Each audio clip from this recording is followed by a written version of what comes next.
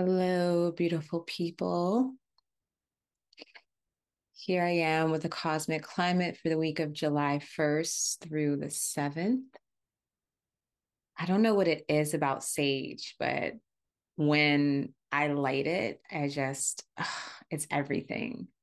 And I don't really burn it that often, but when I'm in a vibe for it, I'm in a vibe for it. And I've been in a vibe with sage for the past like 2 or 3 days. And and I lit this as I was dropping into meditation. And I feel that it has started to smoke even more so. Like it's just picked up the energy and I can hear the wind outside. And it's just the element of air is so beautiful. I've been feeling that element of air so strongly. And speaking of air, we are at the very end of Gemini lunar cycle. And so, just to recall what I was speaking about for the main theme, actually, let me put this up here. The main theme of Gemini season is that we were being invited to make a really powerful, important decision. So that was definitely the feeling. We were in the zone of that. And so I'm curious if that had resonated with you all for this lunar cycle. And also, do you feel that you're in a place where you feel grounded and ready to make the choice, or have you made it already? Like, where are you at with that? I feel for me, it's not that I necessarily had to make a decision. I think that I had already made the decision. And my journey was like owning the decision, being confident in my decision, and so that I can move forward. So, really quickly, as I've been saying for a couple months now, I am facilitating Astro Study Group, a study group focused on, of course, astrology, astronomy, and I'm going to open that up to spiritual practice as well. And more specifically, integrating our life with the natural cycles and the flow of energy, so to speak, astrological energy, just spiritual energy and all the things, like really creating that integrated space. And so that's what I want to focus the study group on. And so the next meeting is going to be on July 21st. It's a Sunday at 1 p.m. Eastern time. I really would love to have you there. So if you are interested, the link to sign up for the study group is in the description of this video. And so it's a good space and good container to kind of go deeper into what I discuss here, or if you have any questions about astrology, spirituality, or astronomy. So the second announcement is the dream live stream that I facilitate with my friend Alexis. We hold this live stream every Wednesday at 9 p.m. Eastern time. And this week we'll be talking about sex in dreams and what that means and, maybe our experiences with that. So if you have questions or experiences with having sex in your dreams, we would definitely love to hear about it. So please join us this Wednesday, 9 p.m. Eastern time. All right. So that is done. Now back to the cosmic climate. All right. We have a lot of things happening this week. It is a very eventful week. We have Neptune beginning its retrograde cycle. We have Mercury moving into Leo, the moon reaching her waning crescent phase in Taurus, meaning that she will then soon after step into Gemini, which is the place in where this current cycle began. And so we're going to be bringing that to a close. And then we have the new moon in Cancer. So that'll be the beginning of Cancer's lunar cycle, which is going to be, in my opinion, in at least setting the tone for a really good lunar experience with Cancer energy. And I will also point out Mercury's opposition to Pluto retrograde. So Mercury being in Leo, opposing Pluto retrograde at 1 degree of Aquarius. And so I feel like that's something to really note and something that's important. And as I mentioned, we are currently at the end of Gemini lunar cycle. So I invite you to actually do that reflection and see, just June was such a busy, fast moving month The lunar cycle for Gemini began on June 6th, which is that new moon in Gemini. So between June 6th and basically this week, and if you want to be really down to the date, July 5th is when we'll have that new moon in Cancer. So between June 6th and July 5th is a good time to reflect on just what that experience was like for you. Do you feel some sort of clarity within your decision making? Do you feel like if there were multiple things going on in your space, do you feel that you have pinpointed or received whatever that core connecting point was out of all of those things, or what the underlying theme or main energy was for all the things going on for you in June, and maybe even since the beginning of this year? This is a really good time to reflect on that. And as I mentioned for myself, I didn't necessarily have to make a decision because I had already made it up in my mind, I believe, but my heart and my body needed to really feel confident in that decision and feeling safe. And so personally, that's where I am with that. And so I would love to hear in the comments, what you have going on, and what do you feel with that, and where you are with that. So definitely feel free to leave that in the comment section below. All right, so let's see where to start. Let's start with the oracle. So the oracles were pretty interesting, not what I was expecting, but once I sat and reflect on it for a couple of days, it definitely made sense. So the dominant energy for this week is Sun in Pisces with vision. And I love this card. It's very, very simple, and there's just so much focus ahead, right? We have what feels to me like the third eye up top. We have this lynx, and we also have the sun, just everything staring directly ahead and directly at us, right? And then there's a reflection in the water. And I feel that I'm getting so many things from this energy. I'm feeling that it's pointing to focus, right? Of course, there's so much there focusing in, and it's the power of three that we have going on here. Then I also feel that with the links, it's giving me this feeling of a spirit guide watching you and here with you. I feel with the sun, that element of divine intelligence. And then we have the water here and the reflection, and almost like the opposite point of the spectrum with that. So to me, that feels like the moon energy or lunar energy, where it is a reflection point. So we have the divine intelligence and the divine intuition, and that is there to really amplify this third eye energy, right? And what's really interesting and what comes to mind with this vision oracle is Neptune's retrograde cycle. And I do feel the energy for this week is setting the tone for the Neptune retrograde cycle. And Neptune will actually this whole retrograde cycle is, let's see, I believe I don't think I wrote down the end. One second. I know I have it in here in this almanac. So Neptune's retrograde cycle is from, naturally, I feel that was just on this. Okay, here we go. Neptune retrograde, July 2nd until December 7th. So that's a big chunk of time. And just a reminder, Saturn's also retrograde now. That began last week on June 29th, which was over the weekend.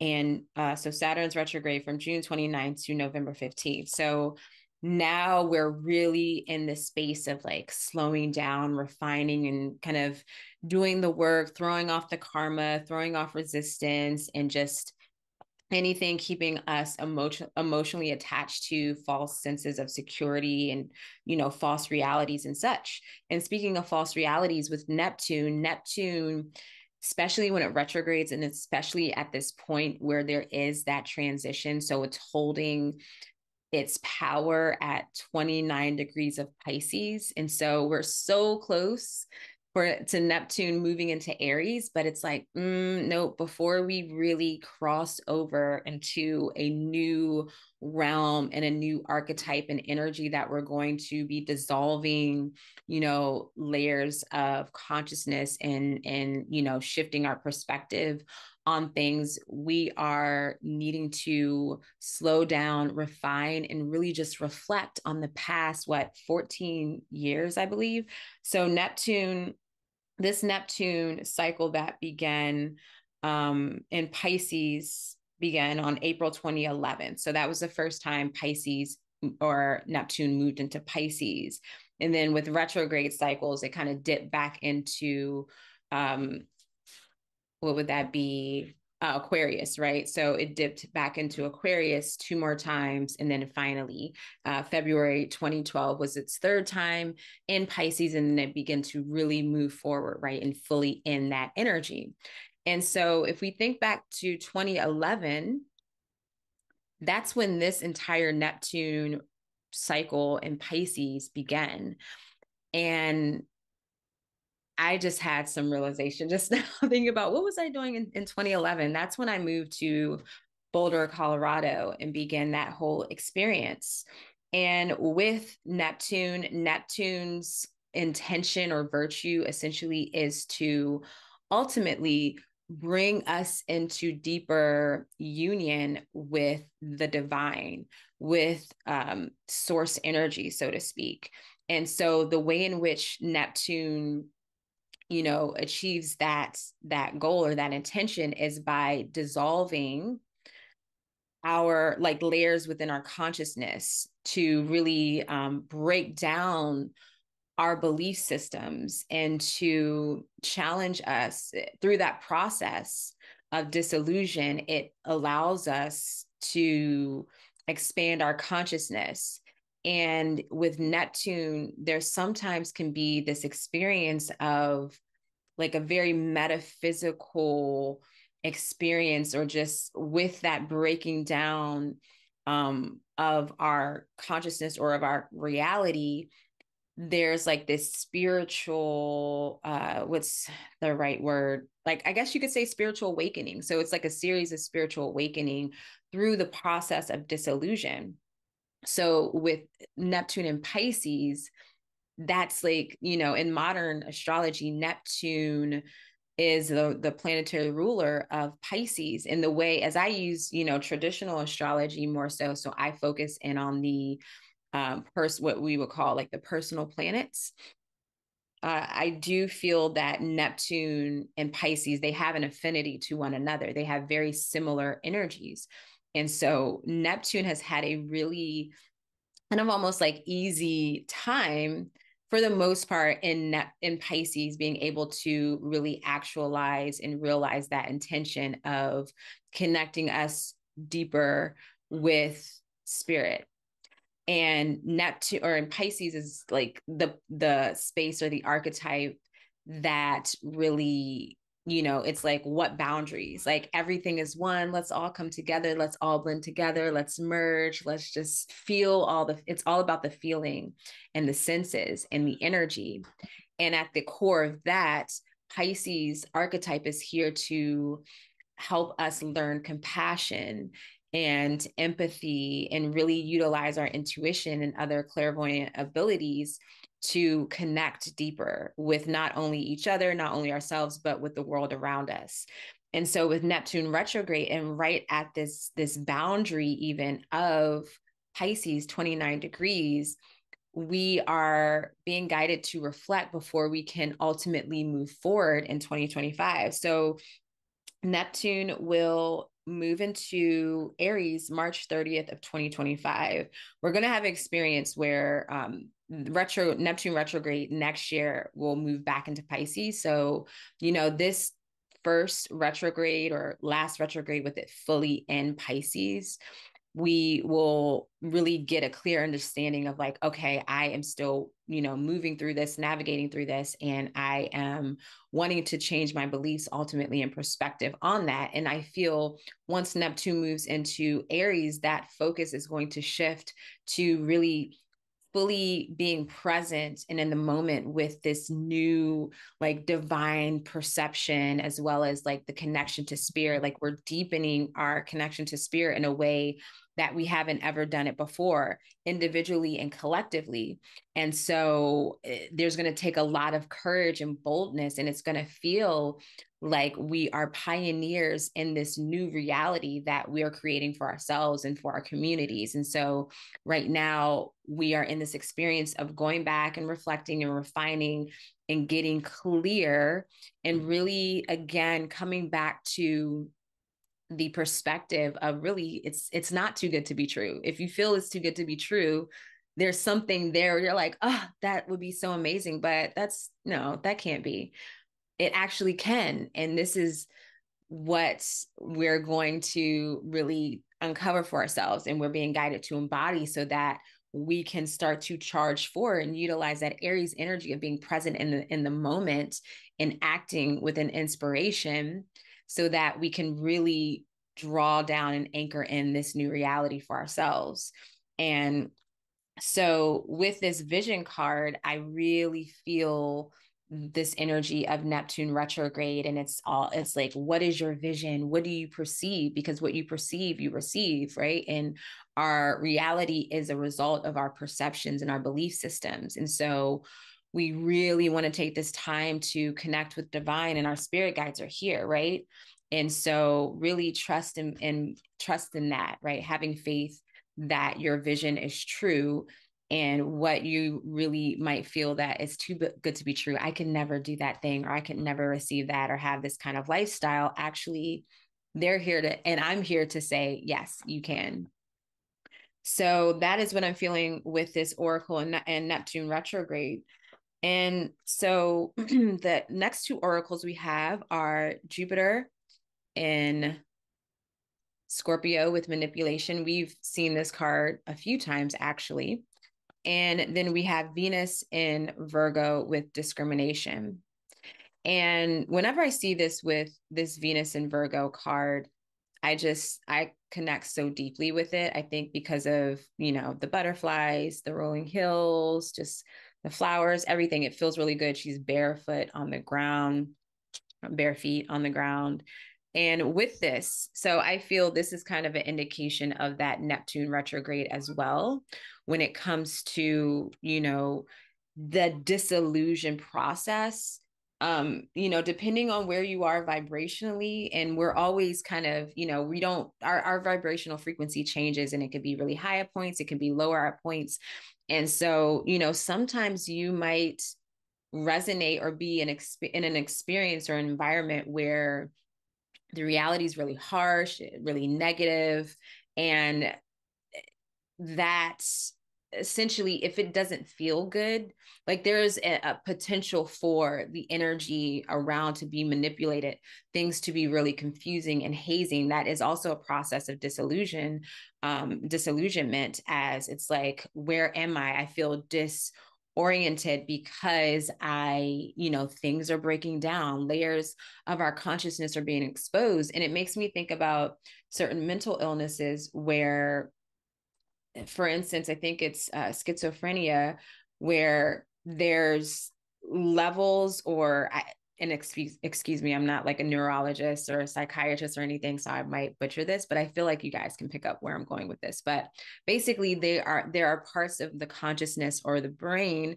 that are exposed, like more of in a spiritual sense, or just the heightened awareness of, say, multiple aspects of self, or if you're saying like you're seeing spirits, or just that process of hallucination.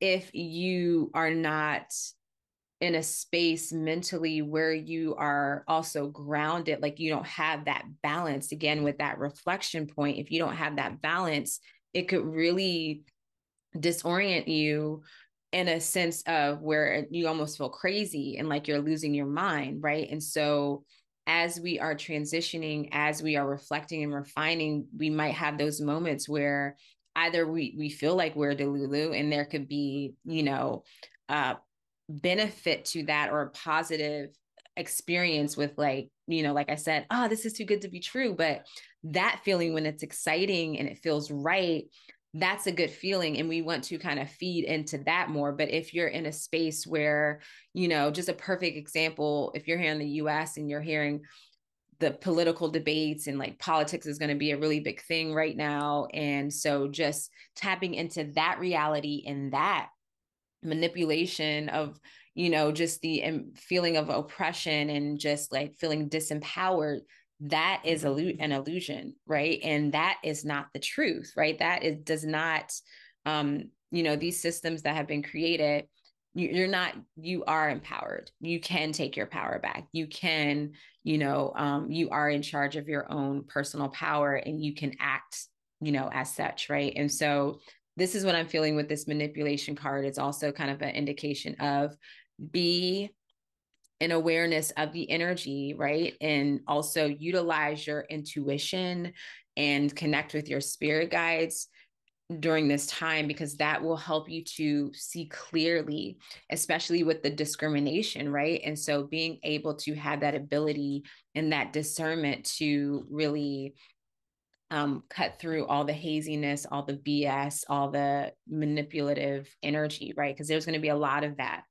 And let's see. So here, what I wrote for the Oracle of the Week, what came forth is that the underlying theme of all three oracles, and this is why I wanted to come to my notes, because there's something else that I picked up on, and this was actually reading the interpretation of the book, that it actually points to being of service, right? And utilizing your intuition and clairvoyant abilities with good intention to know exactly what will be essential and supportive, not only for those that you're being in service of, but of course for you.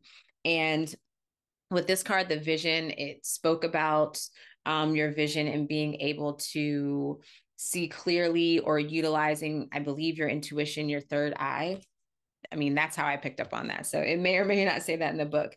With discrimination, this also was talking about being of service and being able to discern what is in alignment, essentially. And of course, this is an easy one with Jupiter and Scorpio. It's basically, this is utilizing the ability to really penetrate through energy and information. And like with that Scorpio energy of the passion and the drive and really going deep and the investigative type of quality of Scorpio, really utilizing that to go deep with your passions and your creative endeavor.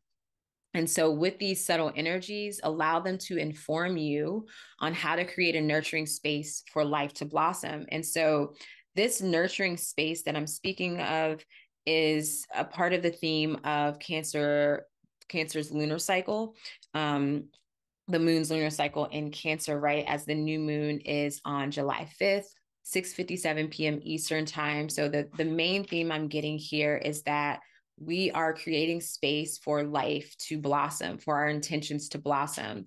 So we want to really have a strong and supportive like home base for the soul's evolution. And why I'm speaking of soul's evolution is because during the new moon, we are actually the moon is going to be squaring the nodes, right? So the lunar nodes are in Aries and Libra, South Node in Libra, North Node in Aries. And now as I'm thinking about it, that North Node I'm feeling this, not necessarily foreshadow, but just I'm feeling this connection and seeing where the energy is evolving as Neptune will soon, like I said, move into Aries, and that energy that comes with that transition. And I already see our souls evolving towards that archetype and starting to take in the qualities of boldness and being present in the moment and taking a leap of faith, trusting in your spirit guides, trusting in your intuition and such. So that's really important. And with the South Node in Libra, we are essentially letting go of the extremes, letting go of, relationships in our lives that don't align with where we are desiring to go in the world that we're creating for ourselves. We're also, there's this focus on balance. And in order to balance, we have to let go and clear. So we're finding the peace within where we are now, and that peace will help us to trust and step into the new territory, so to speak. And so I like that for this lunar cycle, the moon, it begins with it squaring the lunar nodes. And if you ever learn evolutionary astrology, the square with the nodes is considered, if any planet squares the nodes, it's considered to um, be what they called a skip step, I believe. And I did study evolutionary astrology a long time ago. But basically it's like the planet that is squaring the nodes essentially is kind of the key to how your soul is evolving at the time. Now, if this isn't a birth chart, this is just kind of a part of your blueprint, a part of your journey. But as I'm looking at this in transit, I really feel this connection for this lunar cycle specifically, especially because we're going to have a new moon in a new moon solar eclipse in Libra. So I think this is going to be kind of a part of that in a way, especially with Venus in Cancer at this time. Nonetheless, with the moon as kind of that kind of key factor in how we are going to um, like navigate this energy and evolution of the Libra and Aries parts of our chart and ourselves. The moon is key to that. And what I'm getting with this lunar cycle essentially is the ability to create a space, as I mentioned, for life to blossom, not only now, but moving forward. So being able to create a space where you feel safe and secure within yourself, right? And so something that also can be with you, something that can help you feel safe within yourself. So it could literally start out as a crystal. One of the things that I am desiring to do, and it's been on my mind for a while, I just haven't, I'm very picky about it. I do want to start wearing black tourmaline. So I was wearing clear quartz for a while, and then I transitioned to what was I just wearing? Oh, yeah, it was my clear quartz pendant, and you guys would see that, and it was done. It wanted to rest. And speaking of letting go, because I would also like I would sleep with it, and the necklace would somehow come undone while I was sleeping. The only time I really took it off was to take a shower. And then so I would get out the shower, and then I realized after a couple hours I didn't put it on, which is not like me. I'll get out and I put it on right away.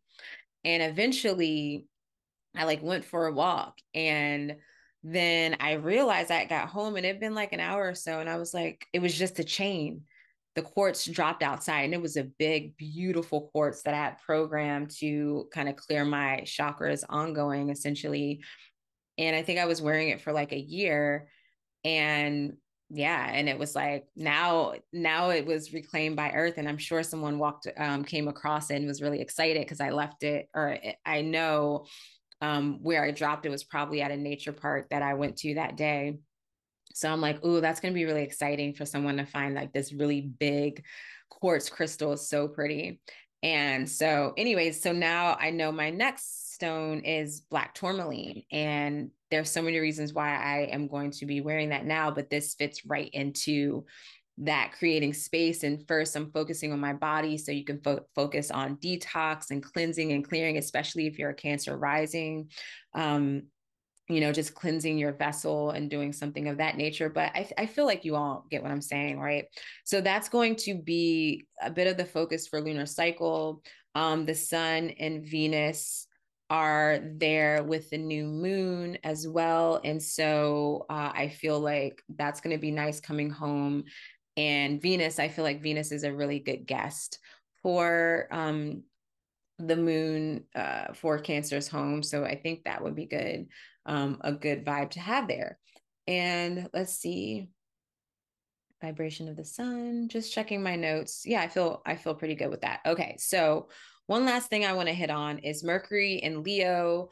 We spoke a bit about that last week with the oracle about bold communications, speaking your truth. And so with this particular Mercury and Leo, and I believe Mercury is actually going to retrograde back into Leo here in a little bit. Let's see. Um Mercury, so Mercury will begin its retrograde cycle on August 5th. So this is looking ahead a little bit, but then it's going to um go direct in Leo at 21 degrees of Leo. So yeah, it's going to move into Mercury's going to back into Leo at some point. So beginning July 16th is when Mercury retrograde's shadow begins, which will be in Leo. And so, yeah, we're just going to, I'll point that out here in the next cosmic climate. But, kind of pay attention to this Leo part of your chart as we are going to be refining some elements of that Leo part of our chart as far as communications, thoughts, ideas, energy exchange, and such. Speaking your truth, speaking up for yourself. I feel like that's definitely a big thing with Mercury retrograde in the fire signs this year. That's going to be really, really important. And yeah, I'll touch more on that then. And so, you know what? It's really interesting too. Just finally want to add that Mercury will oppose Pluto retrograde in Aquarius at 1 degree, right? And so even though Mercury's not going to retrograde at this particular point in Leo, early in Leo, it's going to be in the last, 10 degrees or essentially 9 degrees of Leo. So the third decan of Leo is where Mercury is going to have a retrograde cycle in. And so I think it's still important to point out this Mercury opposition to Pluto retrograde, because I feel that with Pluto, right? Pluto is exposing elements of our unconscious, our shadows, our fears, our traumas, also that connection to the unseen hidden energy that can be very beneficial and helpful. I'm curious if that's something we'll experience on July 3rd or really any time this week, and moving as we move, into further into Leo, we might receive some sort of, divine insight about this Leo part of our chart. For me, it's about career and public recognition, visibility, and the 10th house, basically. So look at what Leo rules for you, and that'll give you some understanding of where that refinement is going to be experienced, especially if you have any placements, any planets or anything in Leo. That will be really important for you at this time. And so I think I feel pretty good with this. I can talk and talk and talk these days, but I will spare all of you. And, anything I'll add along the way. So thank you so much for watching my video. And also, I don't know if you all saw, but I had just posted yesterday, Sunday, June 30th, I posted a video where I talk about my offerings, the different readings I offer, the mentorship that I offer. And yeah, because some people, I guess, they didn't know that I do readings. Maybe that's on Instagram, but I'm sharing pretty much here and Instagram and everywhere I can what I offer to you guys, how I'm to be of service right now. And of course, I go through the readings, but just wanting to add that the study group is an offering, and I do events here and there. The dream live stream, I'm going to be doing another dream circle this fall. And so, yeah, just join my email list if you want to stay in touch and find out about these offerings. And I will be offering discounts as well. So I will share that when those times arise. So thank you so much, everyone, for your support. Thank you for watching. If you like this video, please like the video. Please share with a friend. Please subscribe if you're enjoying my content and haven't subscribed yet, and share your comments and experiences in the comments below. Thank you again so much. I hope you have a beautiful week. I hope you have a happy new moon in Cancer, and we will talk again soon.